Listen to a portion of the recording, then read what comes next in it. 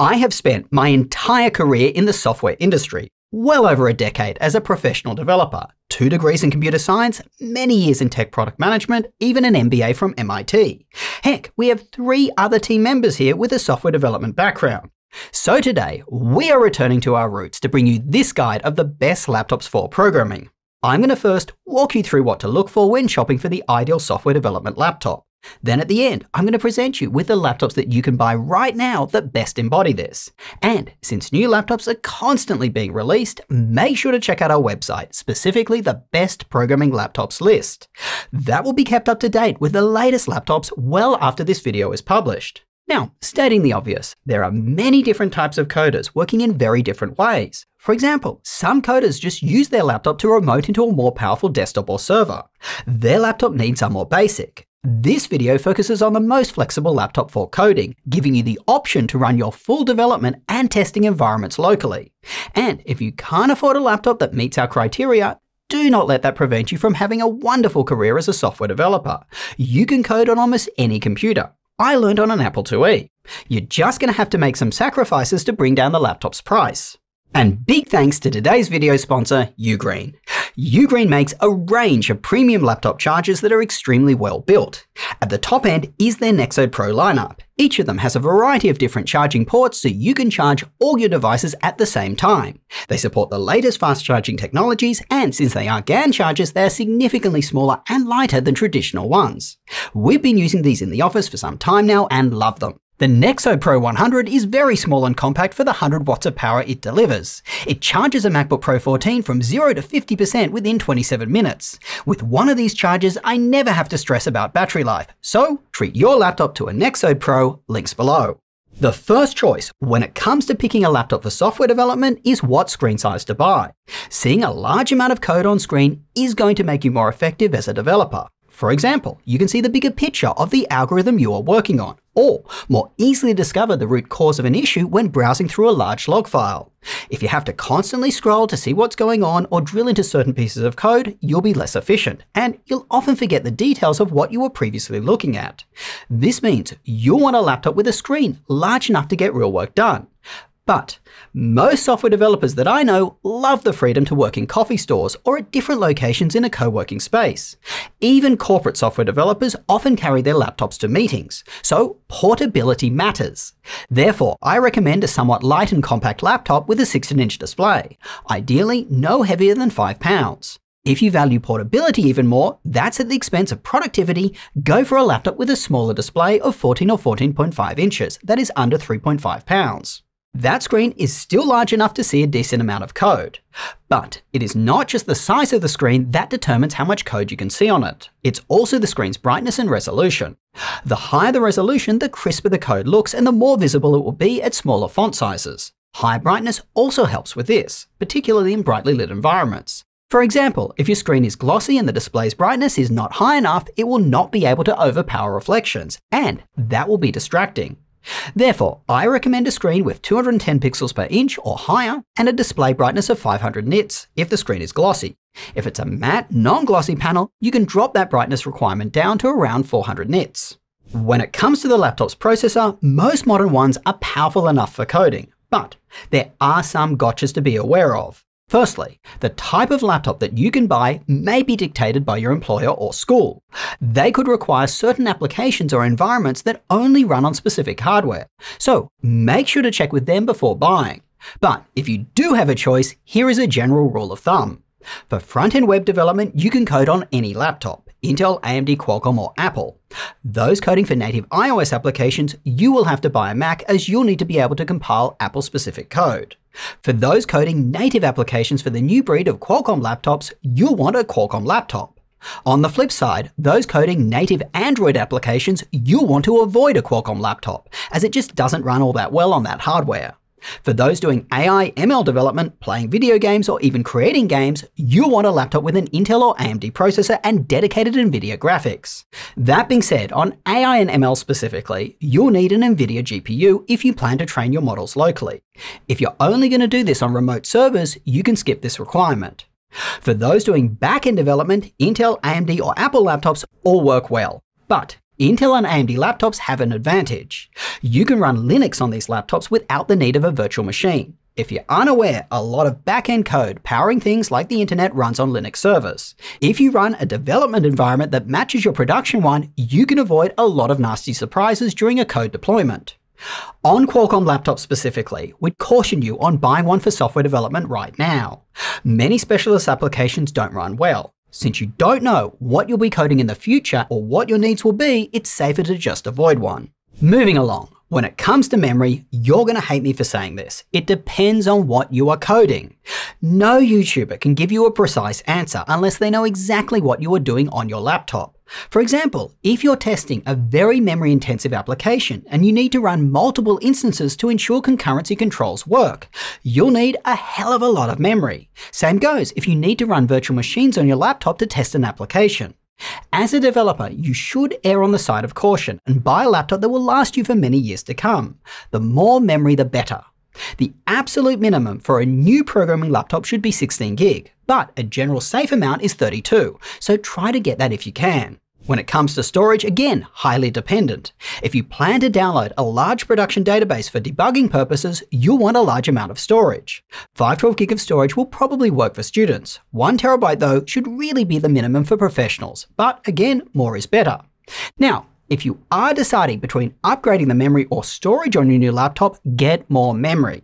Storage is often upgradable after you buy, and even if it isn't, you can buy an external drive. With memory, if you don't have enough, there is rarely anything you can do about it. Alright, stating the obvious, as a coder, you'll be typing on the keyboard a lot.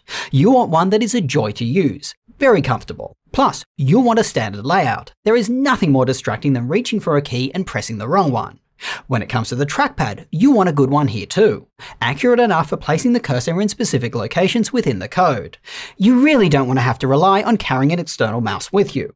Other than this, coding is a brain power intensive task. When you're in the zone, you'll want to minimize distractions. That means you want a laptop that doesn't feel overly warm to the touch.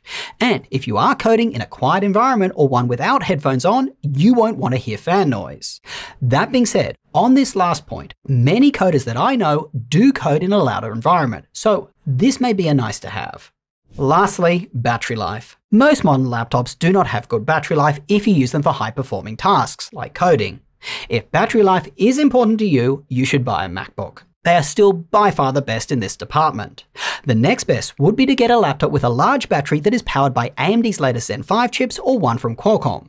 Lunar Lake, Intel's newest processor, which is also called Core Ultra Series 2, is also meant to be pretty good. But here's the thing, I would not rely on your laptop to last a full day of coding when on battery. Plus, using the laptop consistently when on battery will degrade the battery. So, I recommend buying a small, lightweight USB-C charger to carry with you regardless of which laptop you buy. And on that note, check out those Ugreen Nexode Pro chargers that I mentioned earlier in this video, linked below. Alright, class is over, let's get into the fun stuff. Here are the top laptops for coding that you can buy right now. We're going to start with the 16-inch laptops and move down to the smaller 14-inch ones. The Yoga Pro 9i is one of the best programming laptops out there. It gives you everything that most coders want for a very reasonable price. And it doesn't have major gotchas. You get a stunning, bright, high-resolution, fast refresh rate mini LED display. You get Intel's Core Ultra 9 processor. While not the most power efficient out there, it is plenty powerful for coding. And since it's an Intel processor, it has broad application compatibility. The keyboard on this laptop is a delight to type on. The laptop never gets distractingly warm to the touch, and its fan noise is minimal. You really only hear it when you're hitting the processor or graphics hard. And on that note, it has dedicated graphics. In the USA, you can get it with an RTX 4050 or 4060, which is powerful enough to enjoy some solid gaming on, or do some video editing on. But one of the things that makes this laptop so special is its price.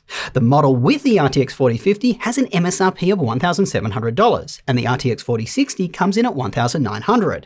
But these frequently go on sale for a lot less, and each of them comes with my recommended configuration of 32 gig of memory and 1 terabyte of storage, so you get everything you need out of the box.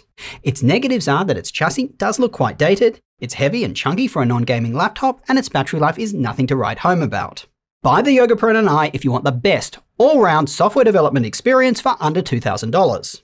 Next, the MacBook Pro 16 is an absolutely awesome laptop for coding. It's an all-round premium device. Everything on this laptop is very good to best in class. It has the #1 display for looking at code, although on paper it does have similar specs to the Yoga Pro 9i, you will be able to see more content on the Mac. That is due to the way macOS renders fonts. Small text is more legible on it. Other than this, you get a comfortable keyboard, the best trackpad and speakers out there, and a good webcam. It has super powerful processor options, and since Apple's M series of chips are the most power efficient out there, you'll feel very little heat, rarely hear fan noise, and get the best battery life. Its main downsides is its price. The config I'd recommend with the M3 Pro chip, ideally 36GB of memory and 1TB of storage, will set you back a whopping $3,100. Now, before you get completely turned off by that, you can save money by buying the 18GB of memory config or even one of last year's models. The M2 version, still very good, and you're unlikely to notice a difference. Now, its other downsides are that it doesn't run many AAA games, Linux support for its hardware is limited, and you will need to use a dongle if you want to plug in USB-A devices. Overall, buy the MacBook Pro 16 if you can afford the most premium coding experience that money can buy, and you're okay with those downsides. Now, if you want a great alternative to the Yoga Pro 9i, check out the ProArt P16. It solves many of the downsides of that laptop. It's more premium and it looks better. It is also significantly more compact and lighter, making it more portable. Plus, unlike the Yoga Pro 9i, you get AMD's latest Zen 5 processor inside. This means you get very strong performance, hear very little fan noise, it doesn't get warm to the touch, and it has better battery life. And in the USA, the ProArt can be had with better specifications, up to 64GB of memory, 2TB of storage, and an RTX 4070. Now, even though this takes it from its entry price of around $1,900 to $2,700, it's still massively cheaper than a comparably spec'd MacBook Pro. The main downside of this laptop is its screen. While it is a stunning 4K Plus panel that is insanely crisp for looking at code on, it only refreshes at 60Hz, and its brightness is disappointing at 360 nits. So, buy the ProArt P16 if you want the best portability in a 16-inch coding laptop and you're mainly using it indoors in a dimmer environment, or you like to run the screen at lower brightness levels. Now, if the downsides of the ProArt's display are too much for you, and I totally get that, yet you still want a very portable 16-inch programming laptop, take a look at its gaming sibling, the Zephyrus G16. The G16 has very similar pros, but it does give you that fast refresh rate display and it is slightly brighter. It also can be had with more powerful NVIDIA graphics. However, for coding, I don't think the G16 is quite as good as the ProArt. The G16's lower resolution 2560 by 1600 panel means code just will not look as crisp as on the ProArt's 4K Plus display, even factoring in the small improvement in brightness. Furthermore, the G16's keyboard feels lower travel and is less comfortable, and the G16 feels a little warmer to the touch. Overall, buy the Zephyrus G16 if you want an excellent coding experience in a portable laptop and gaming is a big priority for you. Now, if you want a cheaper 16-inch coding laptop, get the IdeaPad 5 Pro 16. It is a very compact and portable laptop with an excellent keyboard. The screen is more than good enough for coding, however, it isn't as high resolution nor has as wide a color gamut as many of the more expensive laptops that I've mentioned. You also give up a lot of graphics power, which you may or may not need, and it doesn't look as pretty. But for around $1,000, it does deliver great value for software developers. Let's now move on to smaller and more portable laptops. We're going to start with the MacBook Pro 14. Its display is phenomenal for coding, allowing you to see more code on screen than any other laptop this size. This is due to ticking all the boxes I mentioned earlier, plus macOS's excellent font rendering. This laptop is also incredibly powerful for its size, yet it doesn't have fan noise, doesn't have heat you feel, and has exceptional battery life. Plus, the whole laptop is just premium. Well built, best speakers, best trackpad, good keyboard, and excellent webcam. Its main downsides are that it is expensive. It is fairly heavy for a laptop with a display this size, and it doesn't have USB-A ports, which is inconvenient. Buy the MacBook Pro 14 if you can afford the best programming experience in a super portable laptop, and you don't need to play the latest Windows-only AAA games. I recommend getting the M3 Pro 12-core model with 18GB of RAM and 1TB of storage, and if you can afford it, upping the memory to 36GB.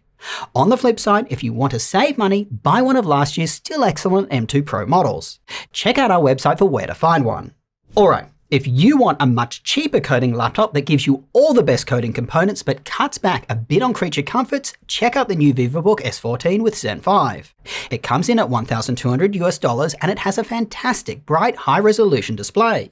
You get enough memory at 24 gigs and one of AMD's excellent new Ryzen Zen 5 processors, which I've already talked a lot about in this video. The main downsides of this laptop is that it is less premium than the others I've mentioned. For example, its trackpad is mediocre, its webcam is pretty bad, and its keyboard is very average. Its brightness, although 400 nits, which is decent, its screen is glossy, so not ideal for working in a very bright environment. Overall, buy the Vivobook S14 if you want a very portable programming laptop at a very reasonable price. Now, if you want to play some serious games on a portable coding laptop, I have some bad news for you. We have every 14-inch gaming laptop, and shoving high-performance components in a small laptop, it just doesn't work that well. You either get heat, fan noise, or throttled performance. Here are some of our favorites though. The Acer Zephyrus G14 is premium, it's very lightweight, and meets a lot of my requirements, but it constantly feels warm to the touch. Lenovo's Legion Slim 514 and Acer's Predator Helios Neo 14 have larger 14.5-inch displays, which I like. They also handle the heat a bit better, as they are bigger laptops with more airflow. But they are heavy. In fact, they weigh around the same as the 16-inch ProArt that I already talked about, so I definitely recommend buying that over one of these.